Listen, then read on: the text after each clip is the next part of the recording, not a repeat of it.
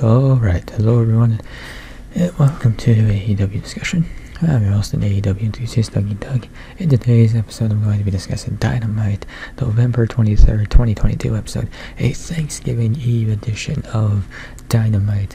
And, well, there was no Thanksgiving-themed Street Fighter matches or anything like that. Instead, this episode of Dynamite was focused on the fallout from full year, which would start with a best of 7 series between the Elite and Death Triangle over the AEW World Trios titles. And with that, we'll go ahead and get right into the action, starting with the AEW All-Atlantic Championship match, Orange Cassidy versus Jake Hager. So Cassidy kicked off the in-ring portion of the show by defending the All-Atlantic title against Jake Hager. Hager dominated the match for the most part, overpowering Cassidy for the majority of the bout before a late comeback from Cassidy, sparked by a tornado DDT. He withstood a final attempt at an ankle lock on rocked Hager with an orange punch and rolled him up for the win. Interesting enough how obsessed Hager was with the purple hat in the match. Honestly, it's kind of funny, but it feels like an unnecessary addition to the match. Like, Cassidy with the shades is fine, but I think what makes it work is the fact that he only does it like once. He doesn't try to make it a thing throughout the match. So Hager with the hat, I think he just needs to set it on a ring post and just leave it there. After the match, the Factory appeared, only to be interrupted by the return of the House of Black. Malachi, Brody, and Buddy laid waste to everyone, literally. They stood united atop the ramp to close out the segment, and that, ladies and gentlemen, is an effective manner of effective way to reintroduce a faction and have them make an immediate impact. The House of Black looked like an unstoppable force in its path of rage.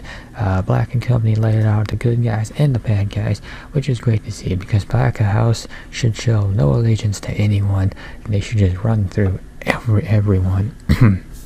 And they earned a huge ovation from the fans for their actions. For the first time since his debut against Cody Rhodes, Black looked like the star that he should have been when he did debut.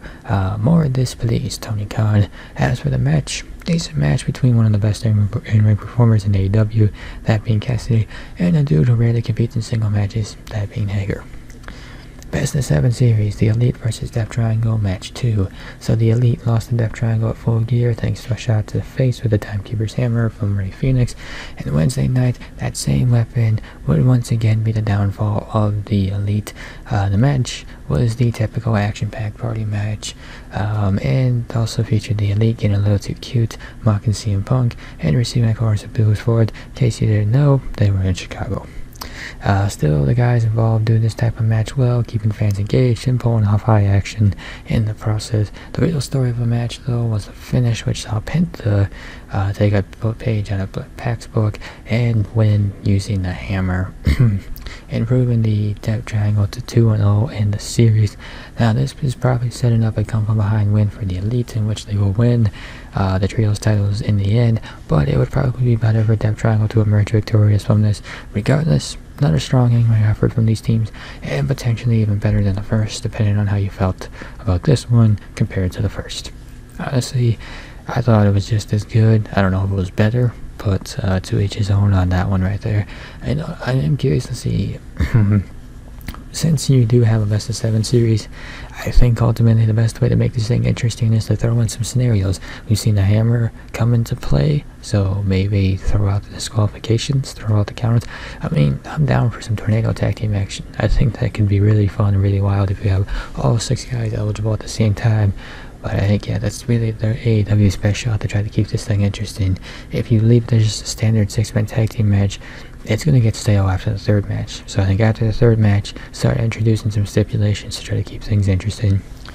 And then the show concludes with a Ring of Honor World Championship match, Tomohiro Ishii versus Chris Jericho. And this was a brutal, hard-hitting match that capped off the night's action, defined by blood-drawn strikes early and evolved into a dramatic encounter that saw 2 tough competitors throw everything they had at each other, and before Jericho would trap the Stone Pitbull in the Lion Tamer and tap him out to retain his title. For all the criticism about Jericho and his overexposure, which at times is fair, he put on a great performance here. He broke out the strong style, had a great match with Ishii, and wrapped up the show by selling a hard right from Claudio Castagnoli. That will likely set up a match at Ring of Honor's final battle for the world title, and hopefully be the last match in their feud. Now, this was Jericho's best performance, perhaps of the last year.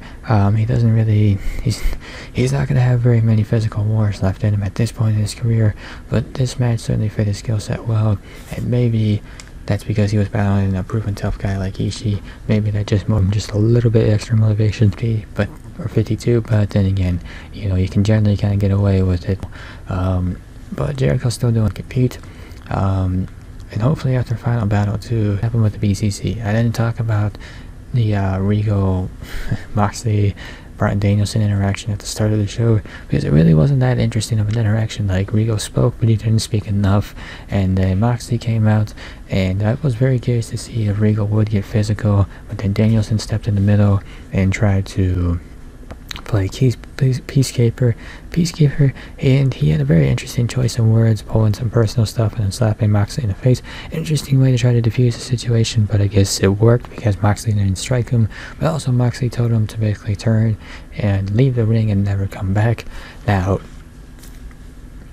I don't know exactly how that's going to play out either. I don't know what Rigo's contract is in AEW. I talked about this on the Full Gear episode.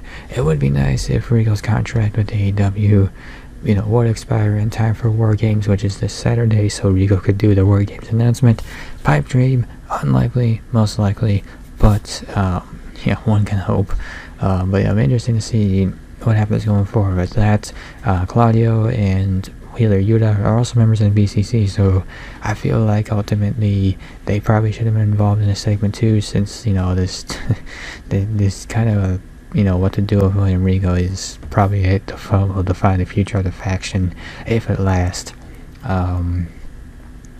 And then there was also the big announcement too that Thunder Rosa and AEW reached an agreement to have her forfeit the title because her injury recovery, I guess the timeline is unknown on when she'll be back. So rather than just slapping an intern label on Jamie Hayter and calling her the intern champion, they decided to make her the actual women's champion. So now Jamie Hayter is the AEW Women's World Champion, and Toni Storm, her reign was rewritten in the books from interim to actual women's title reign, so I'm glad they did that. Show some respect to Storm, and also I'm glad they do this for Hayter too. Look, I like the interim concept, it's cool and all, but honestly I think you're just better off having the champion forfeit the title and go recover from their injury and then come back later on. It's probably for the better. Again, I like the interim idea, but probably just for the best of them forfeit the title. And with that will go ahead and wrap up this episode of AEW Discussion. If you enjoyed this episode, be sure to hit that like button down below.